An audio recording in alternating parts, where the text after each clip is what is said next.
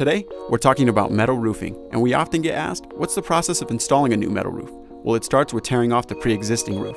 We expose the decking underneath your current material and provide a thorough inspection to see if there's any current issues.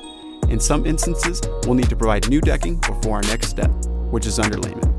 Underlayment is 100% synthetic tear resistant. This is placed as a preventative measure to ensure your roof is sealed before the final step, your new metal roof. This roof type is known for durability, energy efficiency, and longevity. Are you thinking about a new roof? We're happy to help.